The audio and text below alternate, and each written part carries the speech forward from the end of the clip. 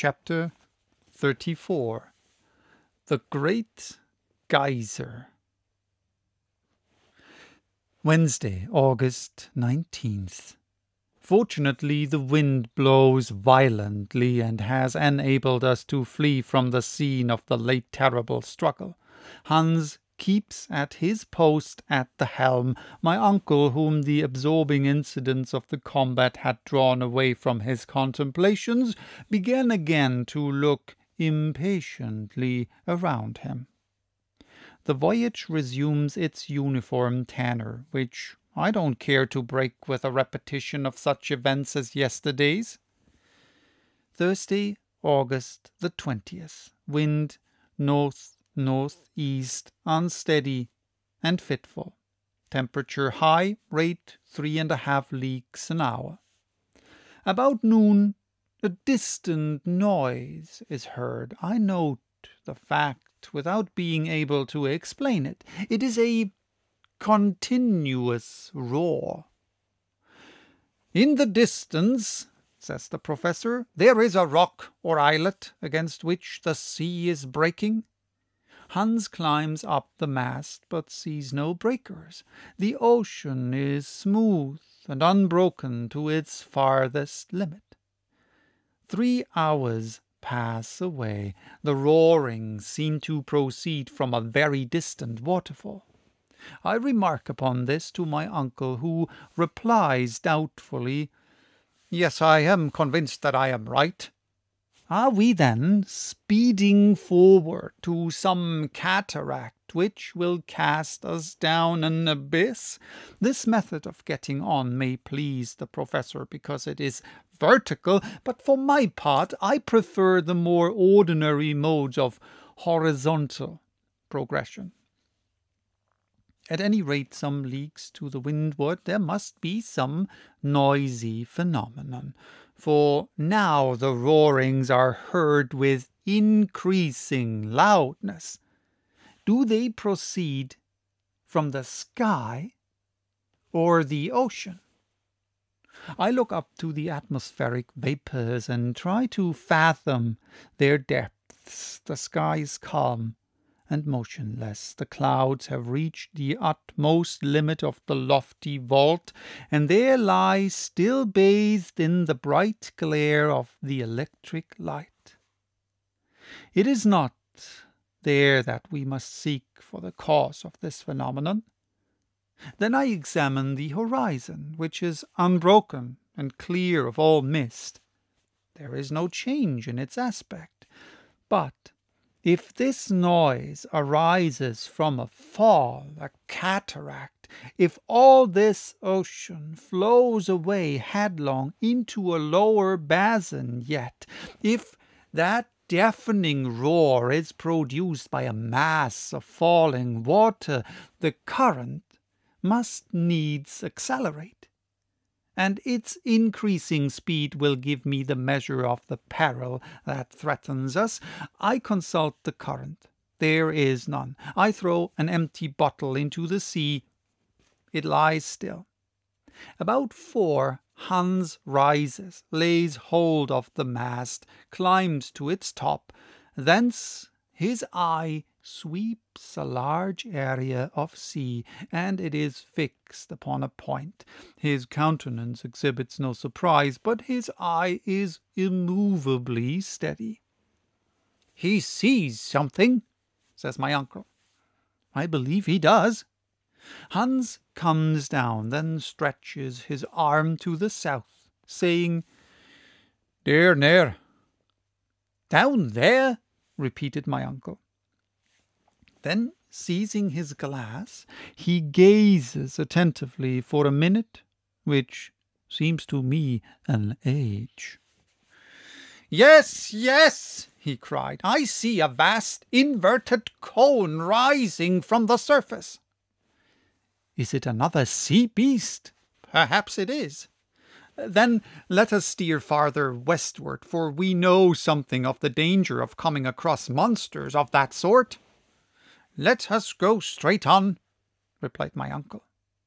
I appealed to Hans. He maintained his course inflexibly.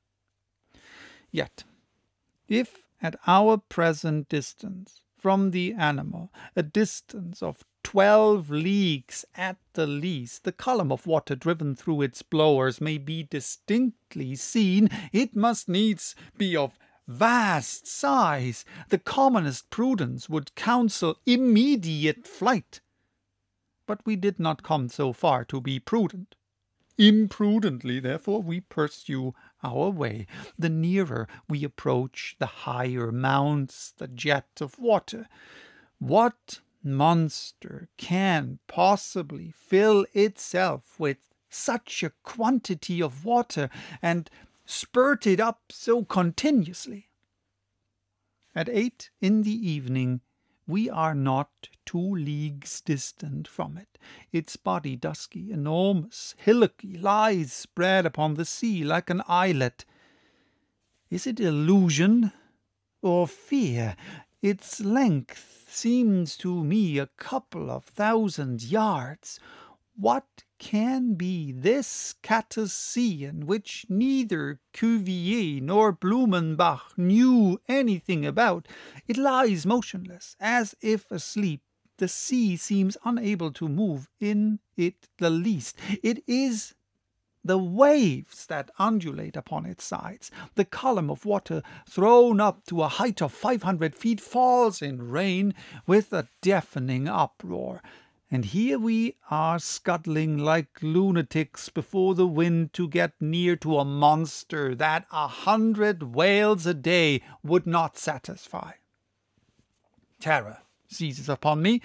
I refuse to go further. I will cut the halyards if necessary. I am in open mutiny against the professor, who vouchsafes no answer.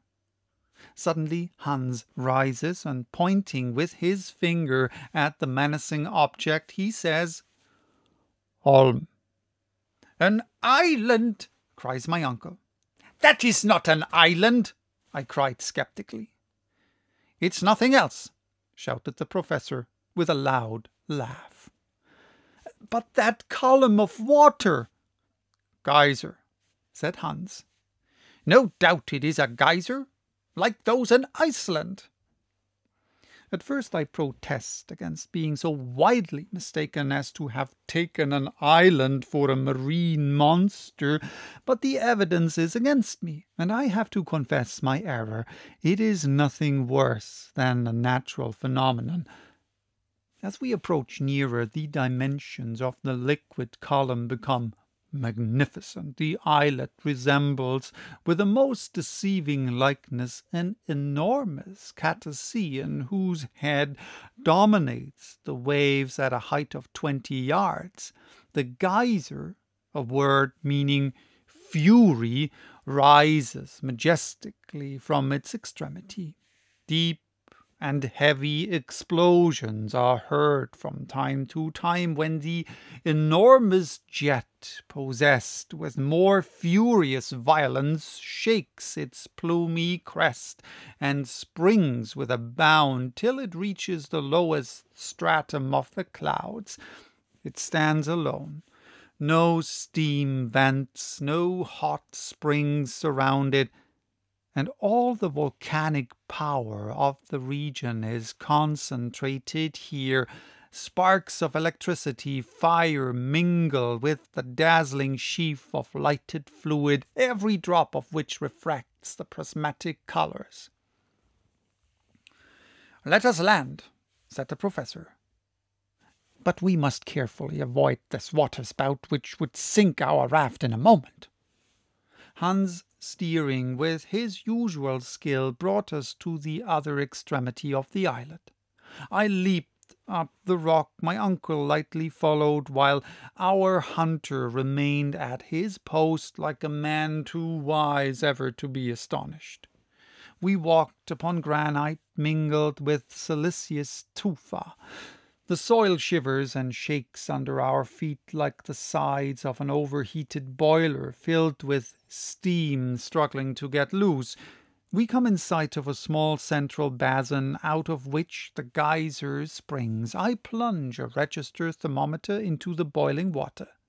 It marks an intense heat of 325 degrees, which is far above the boiling point. Therefore, this water issues from an ardent furnace, which is not at all in harmony with Professor Liedenbrock's theories. I cannot help making the remark. "Well," he replied, "how does that make against my doctrine?" "Oh, nothing at all," I said, seeing that I was going in opposition to immovable obstinacy. Still, I am constrained to confess that hitherto we have been wonderfully favoured, and that for some reason unknown to myself we have accomplished our journey under singularly favourable conditions of temperature. But it seems manifest to me that some day we shall reach a region where the central heat attains its highest limits and goes beyond the point that can be registered by our thermometers. "That is what we shall see," so says the professor, who, having named this volcanic islet after his nephew, gives the signal to embark again.